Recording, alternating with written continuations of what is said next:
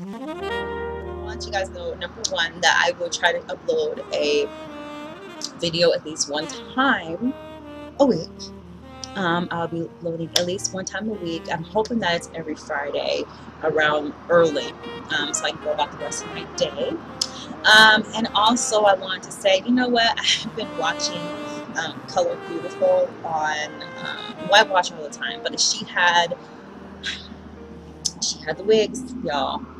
I had to get one, and I don't know if you can see back here, but there's a wig right there. Do you see that wig right there? That's my other wig, okay? Because I love, number one, I love hair.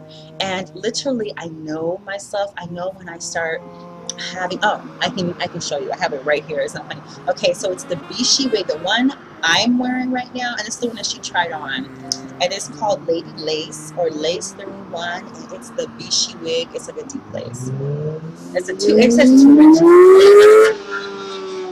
There it goes, Lace-31. It's a color 4. It's a color number 4. You see that? And to me, it's a perfect color for me because my hair is a color 4. As you see, it's blended in quite well. And I had to get it because, number one, it looked fabulous on her. I tried it, Drew, the lace wig Drew. That's the 1B 2730 mix. And see, let me tell you, when she did this, I'm glad they sponsored the videos because I'm hoping that she's getting paid, okay?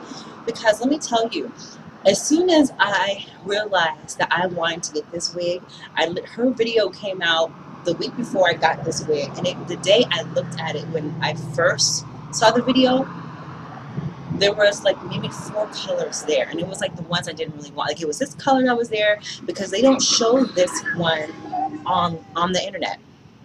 So you don't know if this one is the tri-color, which she showed, which she had like the lighter blonde right here, and then it goes to like a deeper, like dark auburn brown, and then it goes to a really deep brown, not necessarily all the way black, but like a 1B, well I guess 1B color, because it is 1B.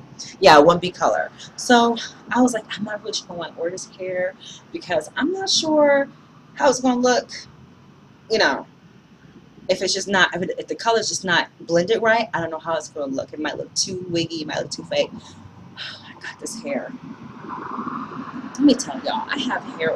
I mean, if I could have a hairgasm, okay, look at me. If I could have a hairgasm, I would. People around me know I love hair. Like, I love doing my own hair. I love doing a deep conditioning. I like making stuff for my hair. I like getting a whole bunch of wigs at one time and playing around with them and seeing how natural I can make them look. I mean, I just love hair. It's just my thing, okay? It's my thing. So this hair right here, oh God, it's like, that's when I combed out. Now, mind you, this hair, so I can get further back.